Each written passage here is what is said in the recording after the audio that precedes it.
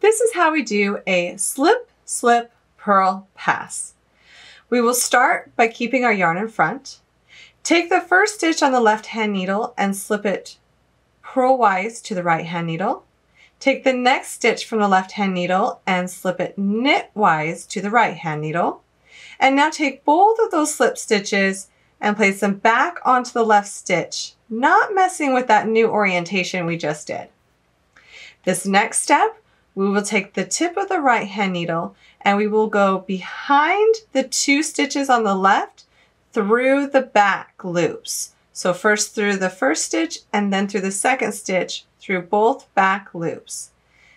Slip that to the right hand needle and then purl the next stitch from the left hand needle. I like to tighten up here just a little bit if I'm doing a lot of decreases in a row. And then we will take our slip stitches on the right hand needle and this is where we will pass them over the purl stitch we just created. And that's it. That is the slip, slip, purl pass.